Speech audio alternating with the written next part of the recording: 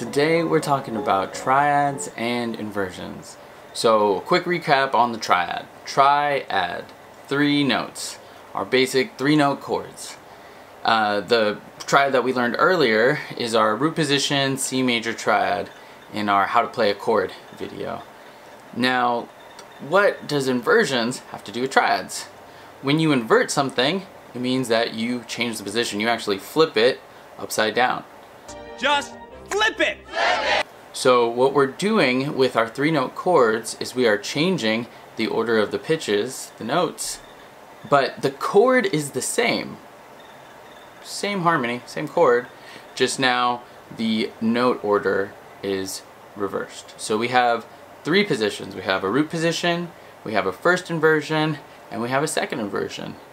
If you take a look at the graphic, you may be able to find out why we don't have a third inversion triad, because it goes right back to the root position. Alright, so real quick, why are inversions important? Yeah, why? Well, they help us move on the piano, so much like a gymnastic competitor has to stick their landing, we want to stick the landing of our hands. Using triads with inversions, it's much easier to move positions on the keyboard. Secondly, understanding triads and inversions makes it easier to simplify music, not only in the learning process, but for instance, if a student wants to learn a complicated song with maybe a simpler melody, they can turn a complicated accompaniment pattern, right, the chord pattern, into just basic triads and inversions. The less you move, the easier it is to play, and the faster you're playing a song, and the more fun you're having. Oh, how fun! Yay! Alright, so now let's find that chord shape. We're gonna go to our root position C major chord, that nice C position we're always starting from. So the first thing we have to do is find this position. We have to invert those notes. So our bottom note, that C, is now going to flip up to the top. So our new bottom note is an E, our next note is a G, and then now that C is our top note. You'll notice that the distance between that bottom and the top note is bigger. So your hand actually has to open here. So we're going to put our thumb on that E, first finger, we're going to put our second finger on the G, and we're going to put our 5th finger on the C. Try moving back and forth with this position a few times. Really see the difference in the shape. See how in our root position there is one note, one key between each of our chord tones, right? When we move into first inversion, the E to the G has one note in between it, but now our G to the C has 2 notes between it. You want to be able to feel and visualize these shapes. It's the same shapes everywhere on the keyboard. So if your hand can remember this distance, you're going to be in good shape, because if you try and play a G major first inversion, an F sharp minor first inversion, the distancing and spacing of the fingers is going to be the same. Alright, now it's time to try all first inversion chords. So just like we did in our how to play a chord exercise video, we're going to just move these chords up 1 note at a time. It's very, very important that you keep your hand shape the same and you keep the fingering the same as you move from chord to chord. Remember, we don't move down and out, but we move 1 over and over. So it makes these little baby arcs on the keyboard.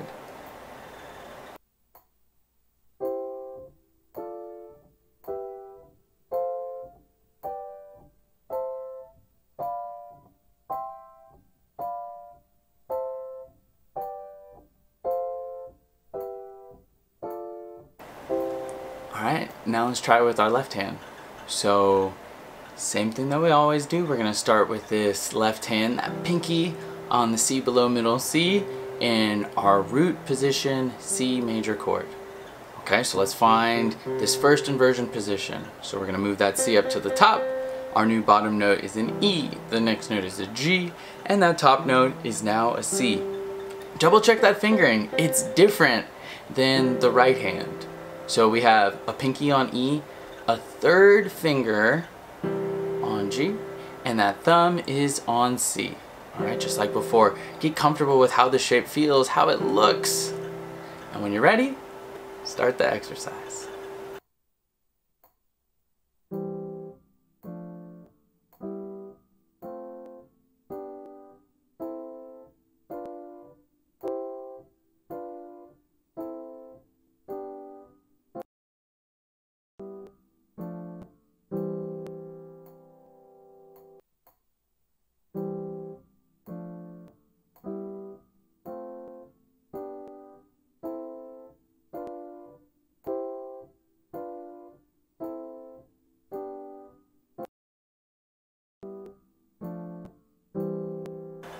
So now that we have the hang of this, we're gonna try it hands together. Same thing, but it's really important that we work on moving our hands as a unit here, not one at a time. If you feel like you gotta like move your right and then take a look and then move your left, that's alright. You just really need to go back to hands separate. But if you're ready, here is the exercise, hands together.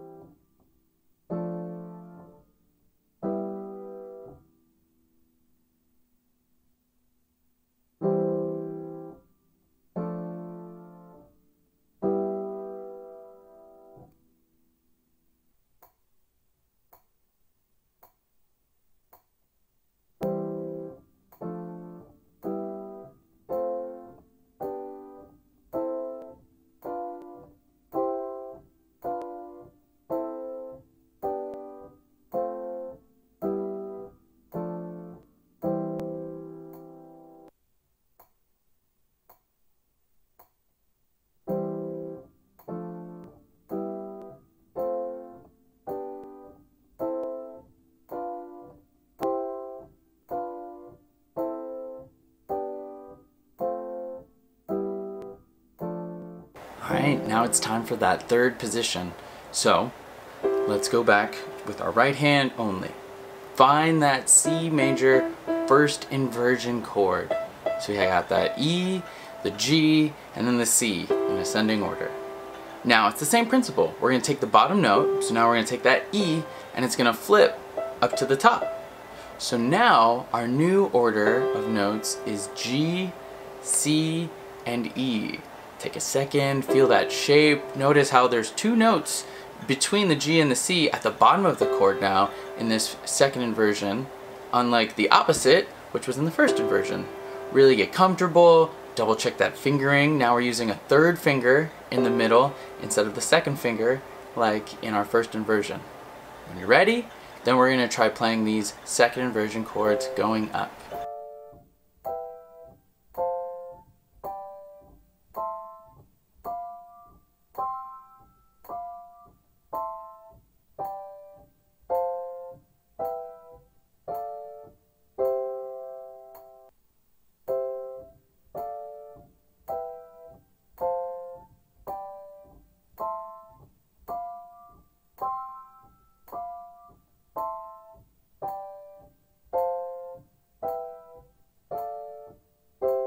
Alright, let's find this left hand, second inversion chord.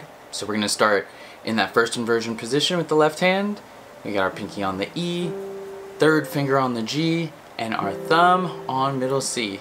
So just like before, we're going to take that bottom note, flip it to the top. So now our new chord order is going to be G, C, and E.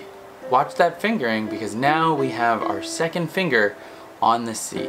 So get comfortable with this position, move back and forth between first inversion and second inversion. Look, see, feel how this is in the hand. When you feel comfortable, we're going to try playing these second inversion chords ascending and descending.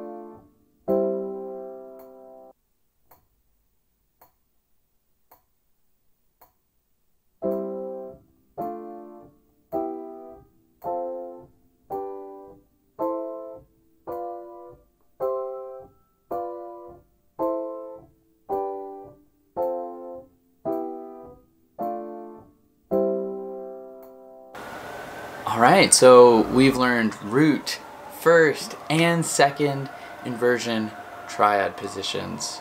Now for the fun part. Try different chords in different positions. See what they sound like. Have fun. Have fun, have fun. Bye. I mean, that's what ultimately music is supposed to be, is fun. The purpose of these videos is to teach you technique, to teach you basic principle, but we learn through the application of process, not just by observing the process itself. So just try stuff. Well, let's try it out. Have fun. Maybe look up a song that you want to learn. There's so many different song tutorials on YouTube. That's not really my goal. I don't really want to do that. I would prefer to teach technique, musicality, and then when you look up some of those song videos, you're going to be able to play in a way that's fun. You're going to play in a way that is enjoyable. So, keep trying your exercises, find some music that inspires you, and stay patient. Music is really fun, but you gotta let it come to you. So I hope you enjoyed. Don't forget, like, comment, subscribe, let me know what's good, and I hope to get back to you guys. Alright, stay powerful, y'all.